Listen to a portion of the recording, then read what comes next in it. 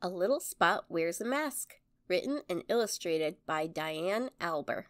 Hi, my name is Spot. I brought these new masks for you to wear. Why do we need to wear masks? There is a virus going around that is making some people very sick, so we need to wear masks to help prevent the virus from spreading. Since this virus can spread without people feeling sick, wearing masks can help protect everyone. How do masks help? That's where masks can help. A mask can block some of the germs from traveling. Achoo! For a mask to work best, it needs to cover your nose and mouth because that's where the germs come in and out. Achoo! There is also a right way to put on a mask. Let me show you. The first thing to remember is to wash your hands before putting on a mask and after taking it off. Okay, now let's learn how to put it on. The next step when putting on a mask is to only touch the loops. Try to avoid touching the fabric part of the mask because that is where most germs are found. Step 1. Hold the mask by the loops. Step 2. Bring the mask to your face and place the loops over your ears. Woohoo! You did it! When taking off a mask, only grab the loops. Remember, the fabric part of the mask can have germs. Step 1. Carefully remove the loop over one ear. Step 2. While holding the other side, remove the loop over your other ear. You did it! Now make sure you put it in a safe place. A safe place to store masks are little plastic bags. Bring a few extra clean masks to school in case they get dirty.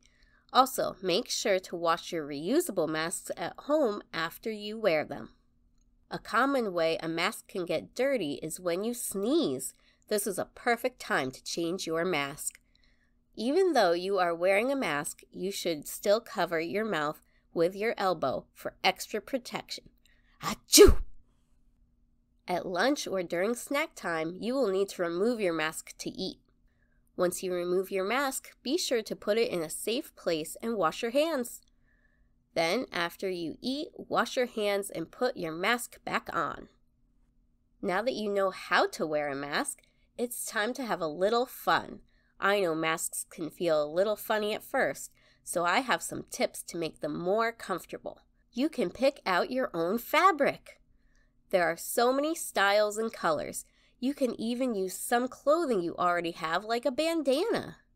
Have an adult help you find breathable fabric to make into a mask. Get creative! You can decorate a clean mask with crayons or markers.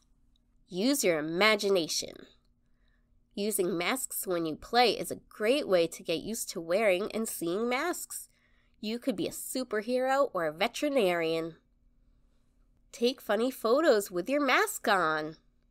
Ask your family and friends to send pictures of themselves in masks too. The more you see and wear masks, the more comfortable they will become.